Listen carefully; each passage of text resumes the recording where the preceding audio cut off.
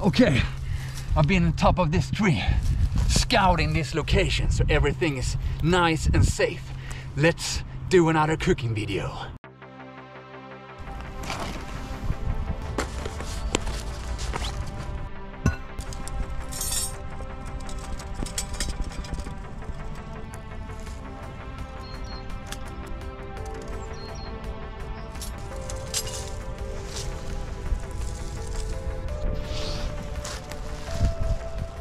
I usually start the fire before I prepare my food. The reason why I do that is because I want to keep tension in this situation. A fire can die out really fast, so I need to work really fast, really hard.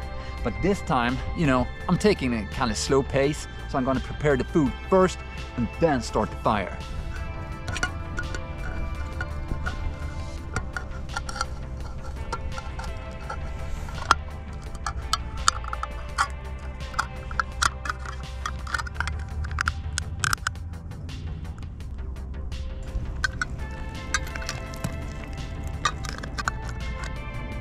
It's so thick, man. Just like all of my exes. And of course, I have some onion, mushroom, and lettuce.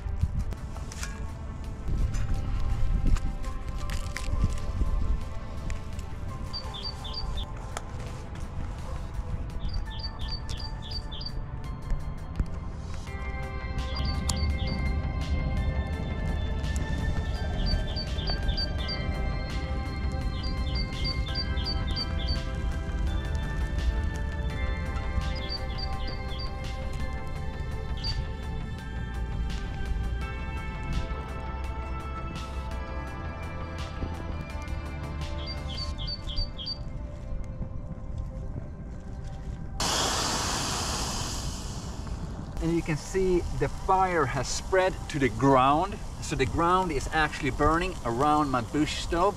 And people think like, oh shit, he's gonna start a forest fire. He doesn't know what he's doing. I'll tell you this, if forest fires were started this easy, don't you think the whole world would be burning?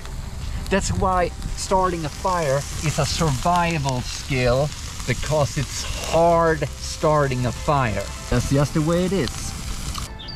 Oh, okay, so dinner is almost done.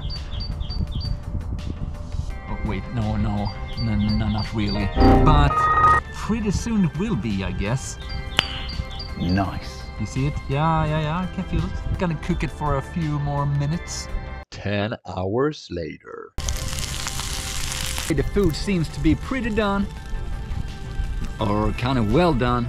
So let's take it off the fire and try it out. And if you're gonna enjoy Swedish haggis, you gotta have Focko mango nectar.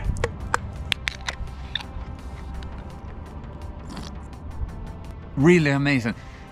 Clear flavor, strong flavor, but lean. A lean, strong flavor. You gotta swirl it around, because then you get the flavors out. Smells amazing, man. Kind of amazing. Fuck, there's... Okay, there was a few pine needles in it.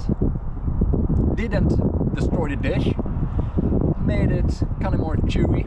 It's good, not great, but I would give it 3 out of 5. I hope you enjoyed the video.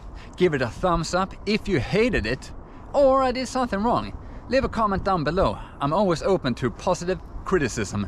But as always, until then, reaching the goal. Stay Mippie, man.